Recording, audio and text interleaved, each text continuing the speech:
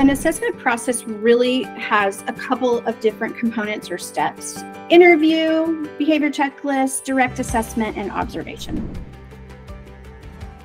The first being a gathering of background data and understanding what the parents are seeing from the child, or what a physician or other provider has seen that is causing them to have a concern about autism spectrum disorder. And that background information comes from information that parents fill out, as well as a direct interview that I conduct with parents, where I ask them lots of questions about their child's developmental history, what behaviors they observe, what concerns that they have.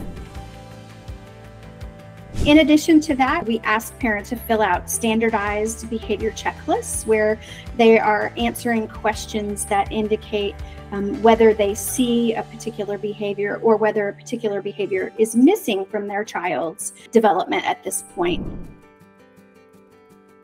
And then the third component is a direct evaluation with the child. So we use a play-based assessment called the ADOS-2. That's an assessment tool that is agreed to be the gold standard that insurance accepts for a diagnosis of autism to be made by a licensed psychologist. So that direct assessment usually lasts anywhere, depending on how children tolerate, anywhere between 45 minutes to an hour and a half.